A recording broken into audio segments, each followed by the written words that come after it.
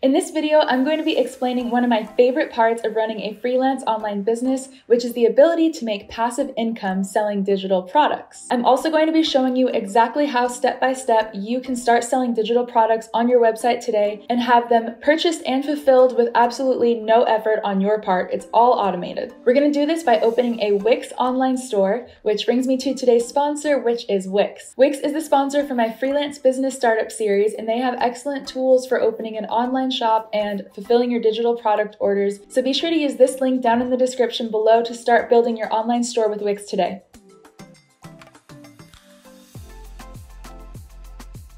So first, let me inspire you for just a moment. Anyone from any business can really make passive income selling digital products because one of the most popular digital products is probably an ebook. Really, anyone can make an ebook, and a lot of people are willing to pay for those. All you have to do is make sure that your ebook is packed full of valuable information that your audience is willing to pay for. Ebooks can sell for a range of prices, maybe from $1 to $20. I probably wouldn't go more than $20, but I'm going to give you some examples of other digital products that you can sell too. So for my graphic design business, I sell design templates that allows users to plug and play their own graphic designs in the event that they decide not to work with me and hire me to do their designs for them.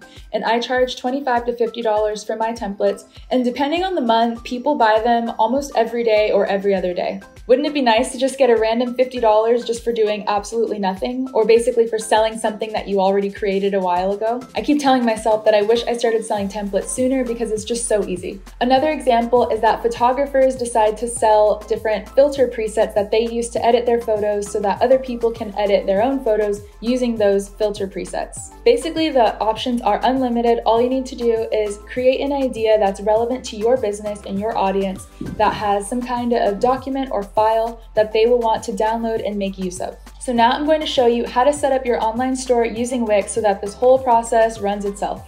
So to start, go ahead and use the link in the description below to start building your website with Wix today. And then hit the button that says Create Your Store. So if you don't have a website already, that's perfectly fine. Just click Create New Site.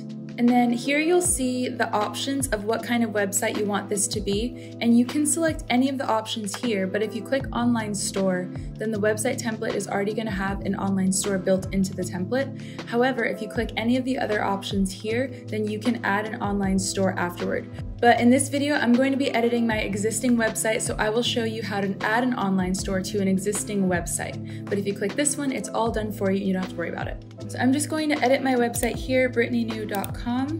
My other business website on Wix is where I'm already selling digital products, but I'm going to actually add a digital product shop to this website. So when you get to your website, go over here to click Add Apps, and then you're going to search in the app market for online store. It's the #1 recommendation here, so you can just click here and it will show you to the online store applications. So Wix actually has multiple online store apps that you can use. They've got all these different options, but the one that they specifically created, which clearly has the most reviews and the most use, is called Wix Stores. So this is the online store app that I recommend. And you're just gonna click Add to Site.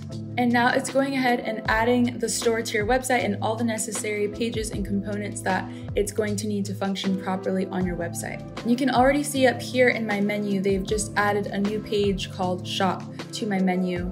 Of course, we want to go and make that all capitalization just to match the other ones. So one of the first things that I notice is my new shopping cart icon is overlapping my menu. So I'm just going to want to adjust that menu so that we make space for this cart icon. And I believe you don't have to have the cart icon, but it's kind of nice so that people, when they add something to their cart, they don't forget about it. It's always in that upper right-hand corner with the number of how many items they've added to the cart. So you definitely want to keep this, and you can change the way it looks by clicking Settings, and you can make it look like an actual cart or a shopping bag or different icons here or just the word cart.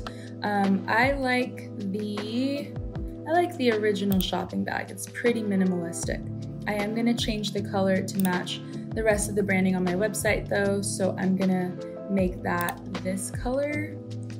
It's a little too light maybe, so then I'll just do the dark gray.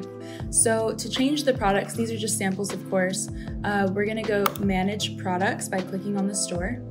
And here are all the sample products that you have. I'm just gonna go ahead and delete all of these and start from scratch. Now I'm gonna click Add New Product, and here you can distinguish whether you want a digital file or a physical product. So a digital product is anything that can be delivered with a file, and it's gonna be delivered instantly as soon as they pay. And a physical product is something that will probably require shipping and things like that. So you're gonna wanna get their shipping address, and it is an actual item. So for this tutorial, we're gonna be focusing on digital products, but the only real difference is to click this if you wanna start a physical store. So I'm gonna call this Business Starter ebook. This is just a sample, but I already have sample photos ready to upload to my store so I can show you guys what it looks like. So there's the name of the product, and you can create collections. So I'm gonna make this collection ebooks, and then maybe you have another collection templates. Maybe you have another collection called merch where you're gonna sell t-shirts and hoodies that have your logo on them. So here are some different collections you can add.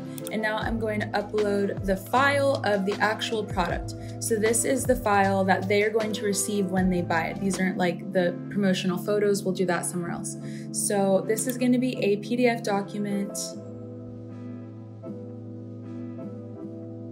And so now I'm just uploading the PDF for the Easy Graphic Design Business ebook. I'm just using this as a sample. The document is uploaded, and that's what they will download when they buy. Here's the name, Business Starter ebook. You can add a little ribbon that says New Arrival. I'll just add one so that you guys can see what it looks like. And let's set the price at $10. And you can also make it on sale by clicking this, and you can reduce like 10% off, and then there's the new price, or you can make the price $4 off, and then there's the new price. Some people like to mark up their products just to put them on sale again so that it looks extra enticing, but I don't really believe in doing that. I would only do that if I had a price and then I was actually reducing the price. So moving on to the product description, I'm just gonna write a little sample. And then here is where you add the promotional images or videos. I'm just gonna add some images for this. You wanna have as many photos and videos as possible because it all helps. Then you can add an info section. So this is if you wanted to add, extra specifications for the product for an ebook that's not really necessary.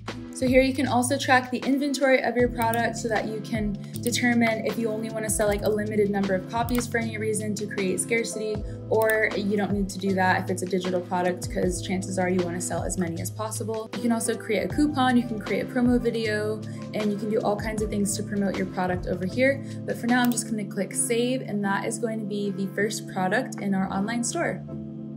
So if you want to duplicate a lot of the specs that you created for this one, then you can just click this button over here and click duplicate, and then you'll have a copy of that, and all you have to do then is change, obviously, the title. You'll want to swap out the file for the new correct file and change any other information such as the product description and the price. And then you've got a second product. So here you can see what the online store looks like with these 3 products, and you can see what that ribbon looks like for the product that's labeled as new. You can always choose to remove them or add them to all of them if you have something to say about each and every product. And what I like about the digital products is that they've added this download icon, which also helps to indicate that it's going to be an instant download. And so like I said, you might also want to have some physical products on your online store, even as a freelance online business. For example, you also might want to sell a printed book copy of your ebook.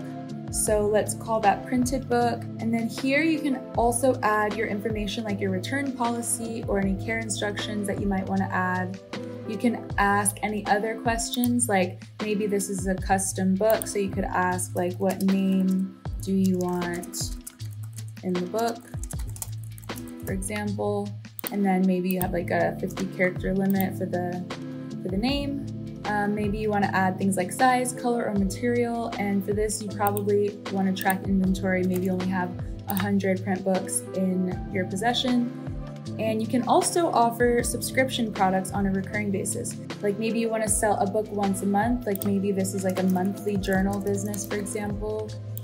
And once a month, they get for, until canceled, they get a $20 book, for example. And now here is our full online shop with all the products in it. Obviously, I suggest having all kinds of different photos. Every product should have its own collection of unique photos. And then you'll notice that the physical products don't have this download symbol like they do here. So now that we have all the products in our online store, there's still a few super important things that we need to do before we're ready to launch the store. So in order to check these things off our list, let's click on the Settings tab and go to My Dashboard. And then over in the sidebars, scroll down all the way to Settings.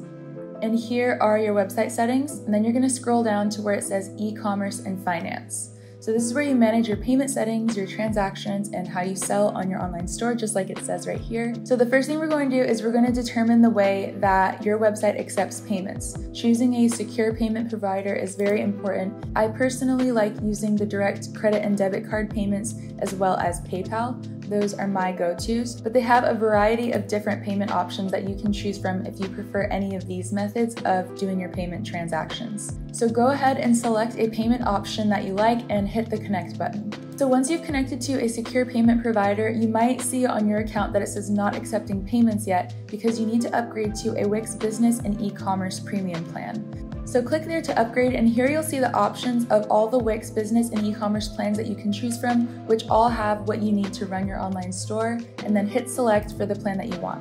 So the next thing you have to do on your e-commerce checklist is define the shipping for your business. So in the online store that I created, I was selling physical and digital products. So for any physical products, you need to determine the shipping rules and how the shipping is calculated.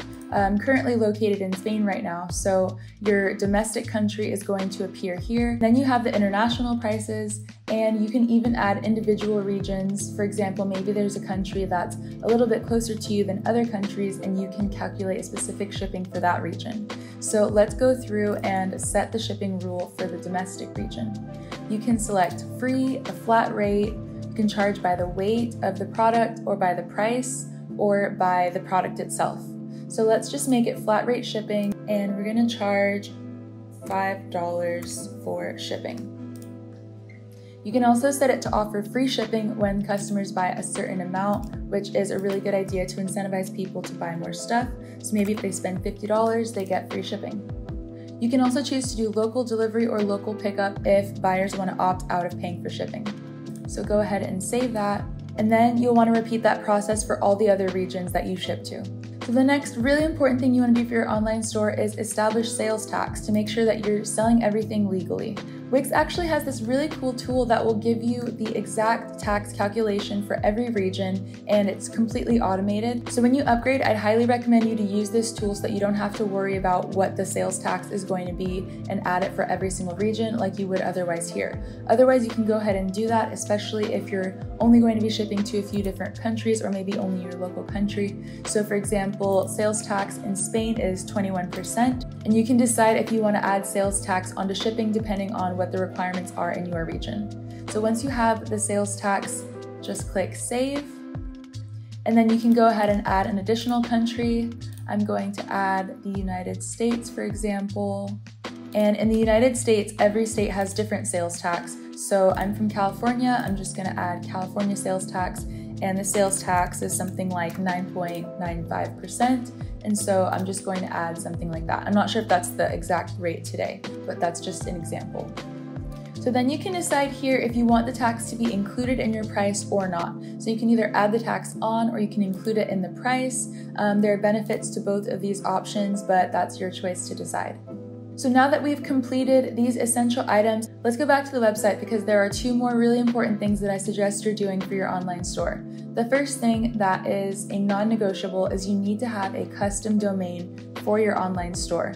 You're going to be selling products and you want to come off as legitimate and professional, and you don't want to have some weird domain that doesn't just roll off the tongue for your store. So you're going to go to settings and you're going to click connect domain. I already have a custom domain for brittanynew.com, so you can choose to add an existing domain if you already own one and you want to transfer it to this site or to Wix, or you can go ahead and buy a brand new domain, and then you can use Wix's domain search bar to see if it's available. .com. And then click search. It's available. Then click get it. So then the very last thing that you have to consider is, what does your store look like on mobile? A lot of users are going to be accessing your website from their mobile device. So all you have to do is click on this icon that says switch to mobile, and then you can check out what your website looks like from a mobile device. You might have to rearrange a few items to make everything look better on mobile, but once you've done that, you'll see that your online store already looks pretty presentable in a mobile-friendly way. If you want to make any changes to the way it looks, just click on the settings for the store, and then you can decide what layout you want. If you want everything in one column so everyone can see a really good picture of the product, or maybe you want it in 2 columns so that they can see more products at one time. I personally like the 2 columns option better. And so once you have the look that you want for the mobile version of your store, just go ahead and click Save, and then click Publish, and your store is ready to go. So that's it for creating your online store. I hope that you guys enjoyed this tutorial, and please hit the like button and subscribe to my channel for more videos like this. And don't forget to use this description down below to start building your website and your online store with Wix today. Thanks to Wix for sponsoring this video. And also in the description, you will find a PDF resource that will help you brainstorm different ideas to launch a digital product that you can sell in your online store too. Selling digital products in addition to offering your freelance services is just another source of income, and that can really come in handy if business is ever a little bit slow, or especially these days when a lot of us are locked inside and maybe some of us can't fulfill the services that we would be able to fulfill if things were open as usual. So templates have made a huge impact on my business, and I hope that digital products can make a big impact on yours too. Thank you so much for watching, and I will see you guys in my next video.